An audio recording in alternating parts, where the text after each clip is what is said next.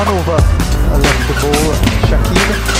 When he has 4 for 4. The best figures in a T20 match on this ground is 5 for 5 by DeLon Johnson last year. That's another one! My goodness, what is going on here? Are they on some suicide pact or something? Terrible, terrible shot from Sam Al Hasan. Like that 5 for 4.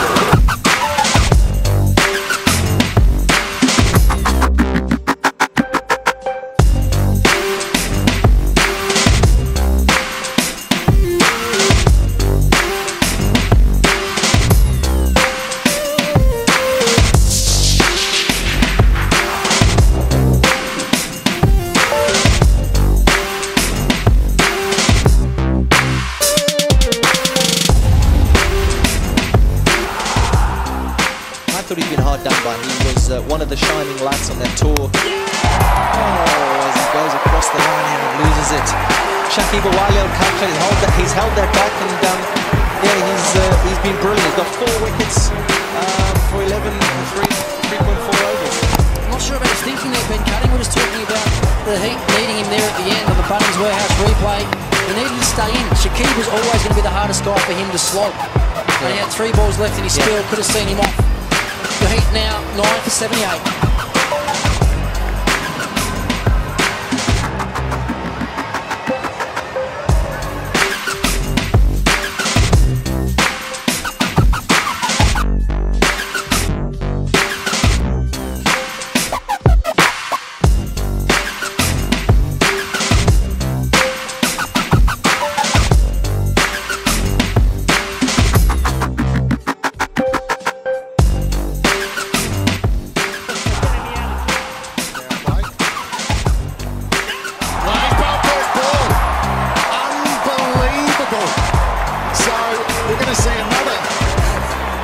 Coming out on a hat-trick, and Mark Howard is just hanging his head down.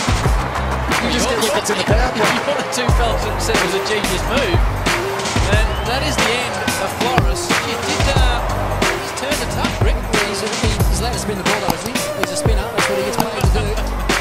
So Jason Flores is on his way, first ball, having just watched Dan. Once again, the arm ball just angling in, and really proud. Banner didn't know anything about that one. They love him for a reason. He's sensational, he's superb, he is succulent. He just clips off the pad. And it's the one that, even though it looks as though it's going to be an off break, it just gets on with the arm. But there, both.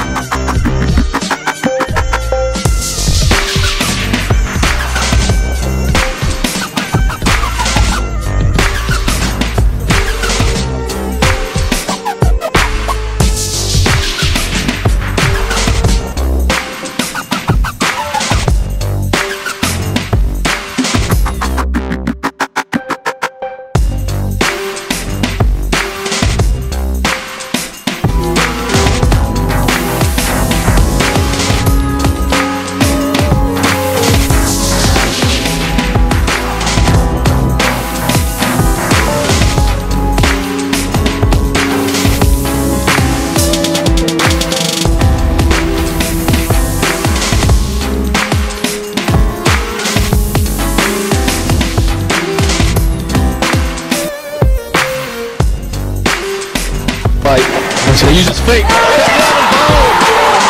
to come down the wicket to Shakib, and the Bangladeshi skipper has knocked him over. Not the wisest choice of shots at this stage of the game by Nathan McCullum.